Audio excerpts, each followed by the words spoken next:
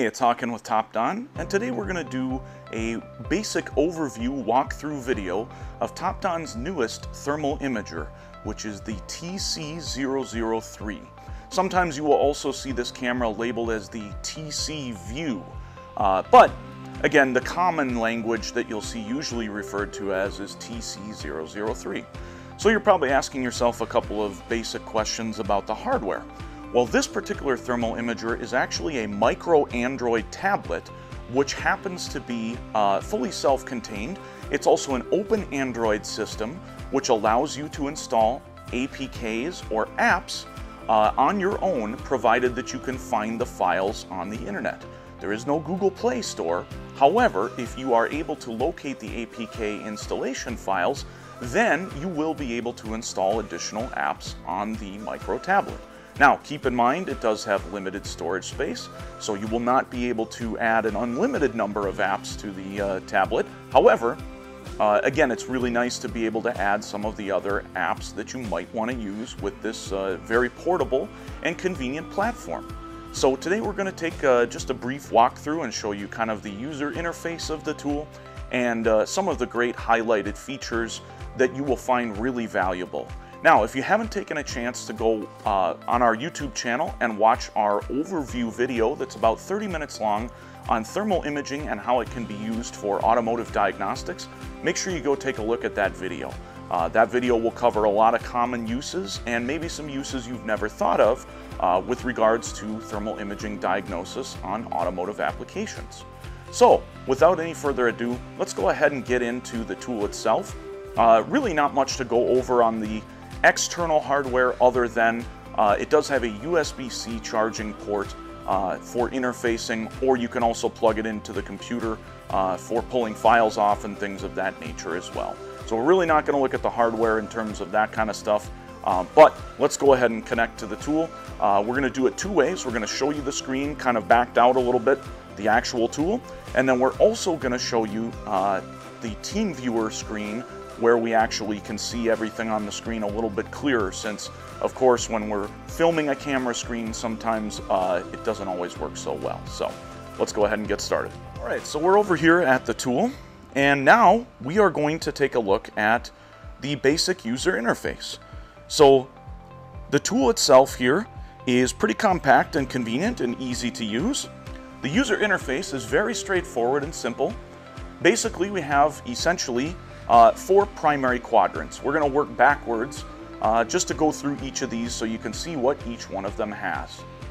So first we're going to go to personal information, and in here we can manage and modify basic settings. So temperature correction.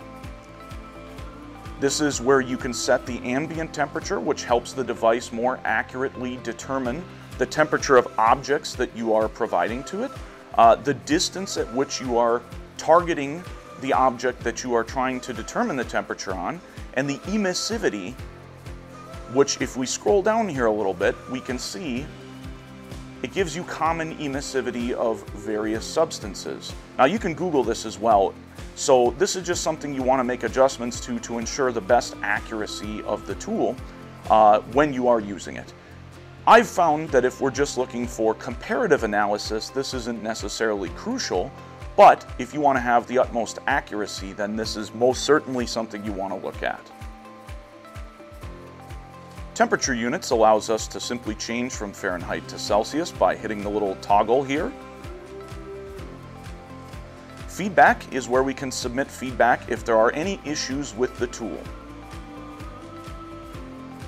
Version allows us to check the system for updates. We can check for updates here and view all of the other disclosures and whatnot.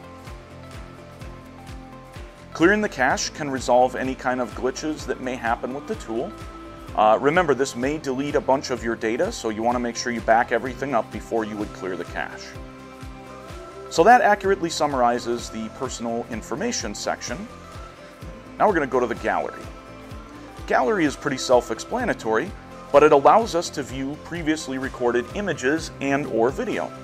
So we'll actually show you here. You'll be able to see the view screen here. And if we look at the view screen here, it's almost a seamless transition between here and here. But we can actually see a little bit clearer here on the screencast version. So we're looking at different images that we've taken with the tool, and we can open them up and review them after the fact if we want to. Obviously, we can see the quality of the images being captured here is really good. This happens to be a blower motor that was defective and shorting out. Here's a circuit board. And obviously, like I said, we can also look at videos. So quite a wide variety of things that we can store here and review after the fact. Now you can also send these images to yourself. Now I have installed the Yahoo Mail APK, so I actually have the ability to email files via the Yahoo Mail app. Now, one thing to keep in mind is that because this does not have Google Play, you will not be able to use Gmail app. However, Yahoo Mail app actually allows you to add a Gmail address and email from your Gmail, just like as if you had the Gmail app. So that's what I use if I'm going to use Gmail, is the Yahoo Mail app. And again, installing that is actually pretty straightforward. We can make a video for you on that if you are interested. Just let us know in the comments if that's something you would like to see covered. But again, we can see some other pictures here that we've captured, so brake rotors, things like that. So we'll back out here. Temperature monitoring is another specialized function that the tool has. Basically here we can set up a custom recording protocol. Essentially, we can set it up to custom generate an image by focusing on a specific place on the screen with a dot. So we could hit this relay here with a temperature dot, and then we could say, okay, we want you to record the temperature at that particular spot. And now it's going to graph it for us. So if we put our thermal imager on a tripod and we set it up this way, we will actually be able to see the temperature change over time, which is pretty awesome, right? Something that I think is truly unique about the tool that you don't see on most thermal imagers, right? Most thermal imagers do not have the ability to manage and monitor thermal temperature on a given spot the way that this does. So you can see right now, it's showing that the temperature is actually very stable, which I would definitely say is quite a valuable thing to have at your disposal, especially if we're dealing with a situation where we have a battery draw and we want to monitor a very specific fuse or relay. If you get yourself a tripod that is kind of got a long reach neck, if you will, you could actually kind of snake it out over the fuse block and get the camera real close and pick exactly which fuse by hitting your dot, and then you would be able to monitor this temperature over time, and you could plug in your thermal imager TC003 to USB-C power, and it would run for an extended period of time and monitor this.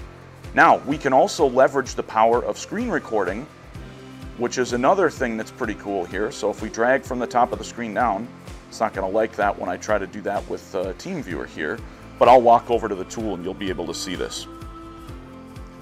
So if we drag from the top of the screen down here, can actually turn on the screen recorder, and then we can record everything that's happening on the screen and have a video after the fact that we can review. So if we don't want to have to watch the tool forever, we plug it into AC power with the USB-C port, we set up our temperature monitoring, and then we are able to do a screen recording, walk away from the tool, and basically let it do an automated test. We can draw a line across the screen if we want to, or we can also use plane. Plane is pretty unique. So we could actually draw a plane like this through those relays and then tell it to start recording. Pretty unique feature that you generally do not see on thermal imagers out there in the field. And look at that, it graphs the highest and the lowest temperature. So some pretty amazing capabilities here with the temperature monitoring section.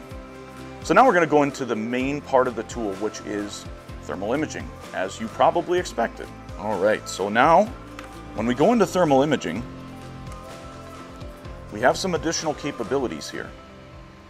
So I'm going to take you through each of these so that you can see exactly what we're dealing with. So over on the right here, we have automatic temperature ranging here. We have normal temperature ranging right here. Oops, I crashed it there. That's my mistake. We'll give it a moment. So again, top right, we can automatic recognition, we can do normal temperature range, or we can do high temperature range. Obviously, we want to choose what makes the most sense based on what we're analyzing. Right now, we're looking at a fuse block, so the normal temperature range should be sufficient. Now we're going to click the little gear, and we have a few different settings we can play with right here. We have contrast, which allows us to change just how dynamic the picture is in terms of the color range. See, we kind of wash it out if we turn the contrast that direction. If we turn it the other direction, you can see it gets a little bit more intense, right? Generally speaking, I've found that the optimum setting is around 50%, but you can play with it based on your preferences. Now we've got details. If we change the details to a higher number, we get more precision and more clarity. If we change it to a lower number, you can see how it kind of makes the image a little more blurry and less defined. Again, optimum is probably in the center range. We can also rotate the image if we want to. We're not going to do that in this video. And then we can also turn on or off our temperature gradient bar. And that temperature gradient bar just shows us what the different color scale means. Then over here, we have our various color types. So we'll go through each of these so you can see. That's kind of a grayscale. Here's the one we were on by default. Here's the next one. You can see it lights up in a really bright red, the warmer stuff. I like this temperature scale. This is a really good contrast. You can see the ECM that's right directly next to the fuse block is getting kind of warm. And there's that one. And that one. That one's really good too because you get a red for the warmer objects and you get gray and black for pretty much everything else.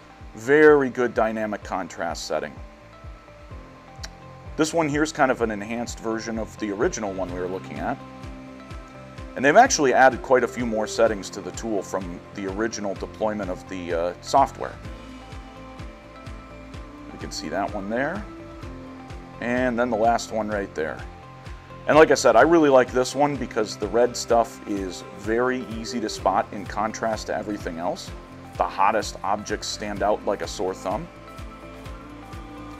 And then we also have some additional settings here under the little picture. Visible light lets us change this directly into a fuse block.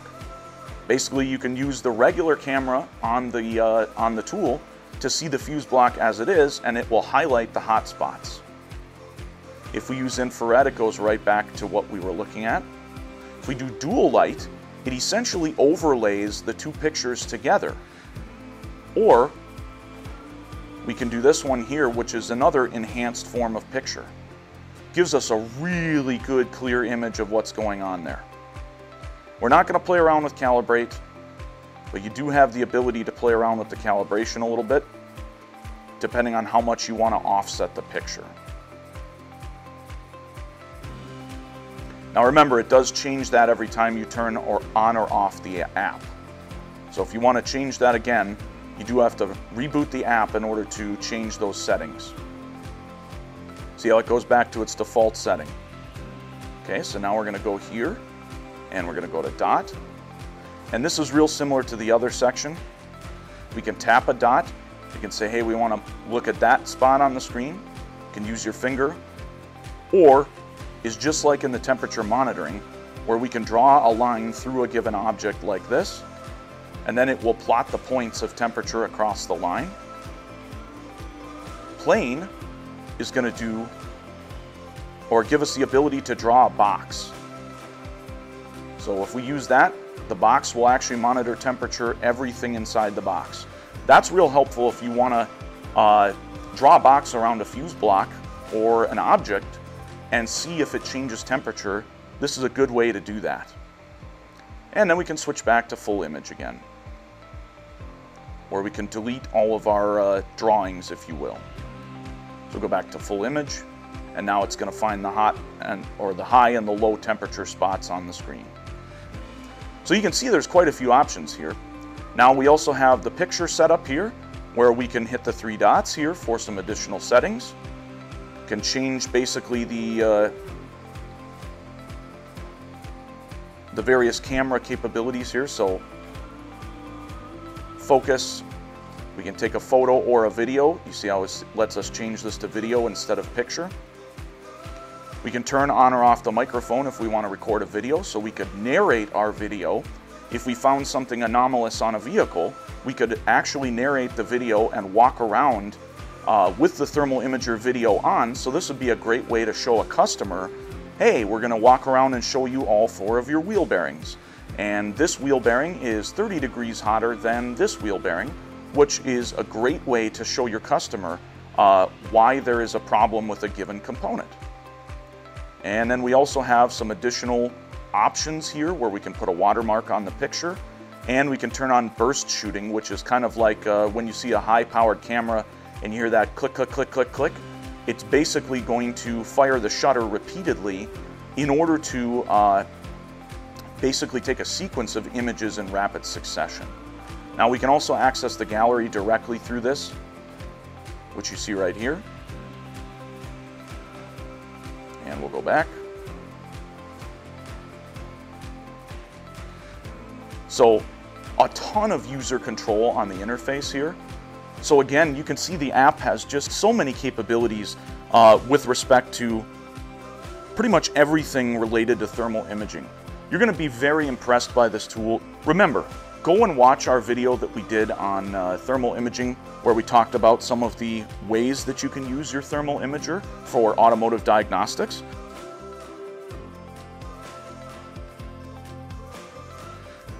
So I think you'll find the TC003 is really up to the task when it comes to thermal imaging, and I think you'll be really pleased and impressed with its capabilities on the whole.